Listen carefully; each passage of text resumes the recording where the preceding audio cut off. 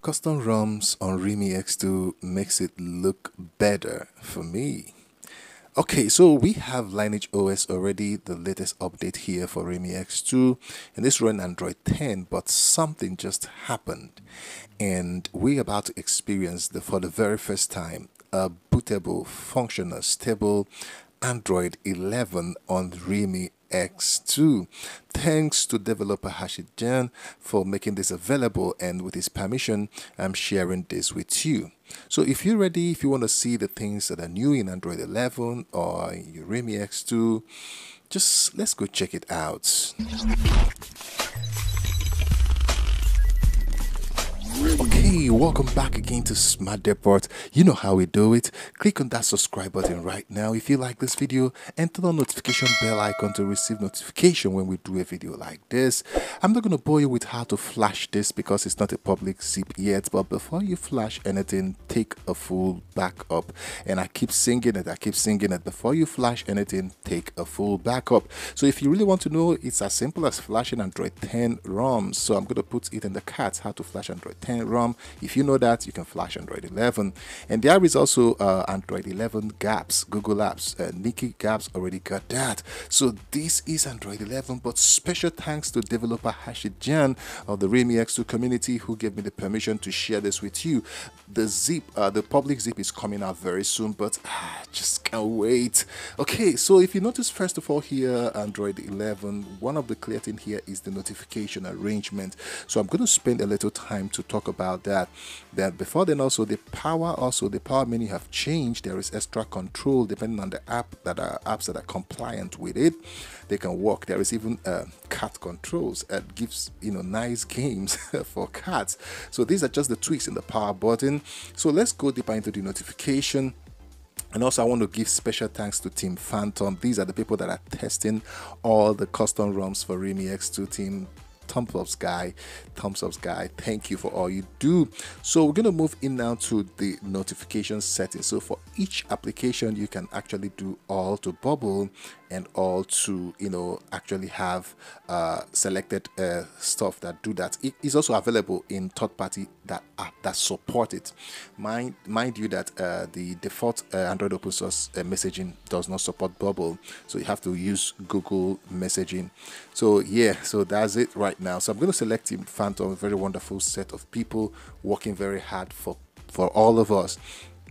So remember, this can only happen for notifications for threads that are not muted. So make sure you unmute the one you want to have the bubble on it. So once you do select it right now, and I go back right now, Team Phantom chats will now pop up and hang on the screen even when you're doing any other thing, and you can just open it, reply, and continue to do whatever you're doing. It's beautiful. I really like the refinement of this. You can also close it if you don't want to. You can tap on it to open it and then chat something and then go back again, and that's it. So you see, open it, chat, go back, the bubble is gone.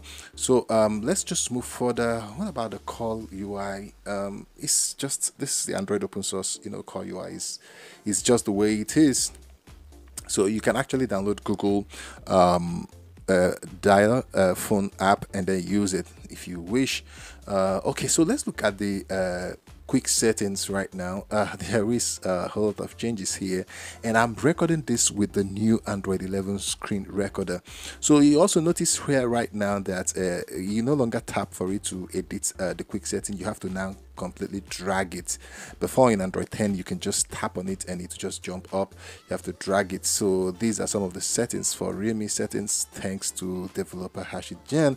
He's doing a lot of work. I will encourage you to just buy that guy a cup of coffee or a beer or whatever he drinks. So this is it, Android 11 live on Realme X2, very stable. I didn't experience everything was working, calls, internet, browsing, hotspot, everything was just working. And very soon this is going to go out for public release. So what else are we seeing new on Android 11?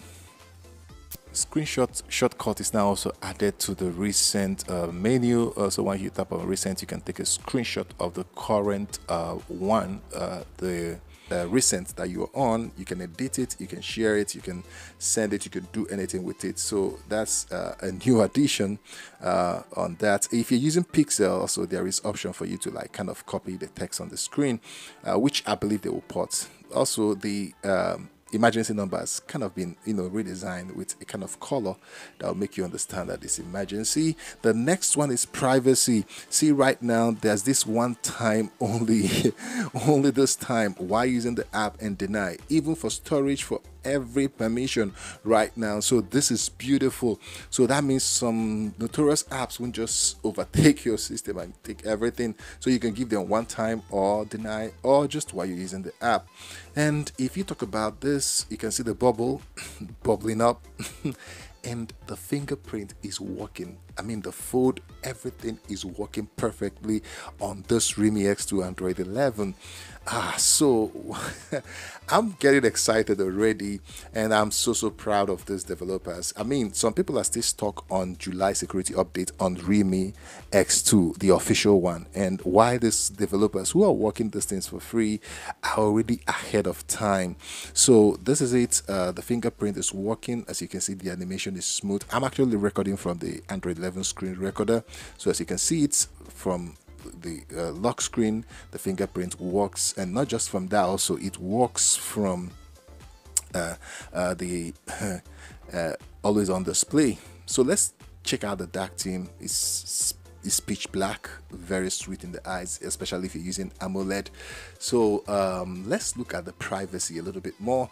The privacy also has been refined in Android 11, so you can actually go back to some devices application that you've given permission in the past, and just readjust them, or make it once, make it and acts every time, or only while using the app. In some application you can also say just one time for some applications. So now that is some beautiful thing I really love about this. So this is fold and always on display. The fingerprint works for Realme X2.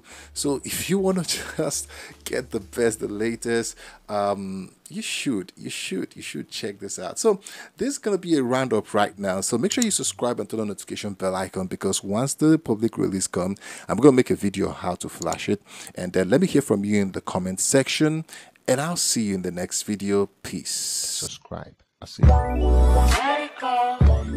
you.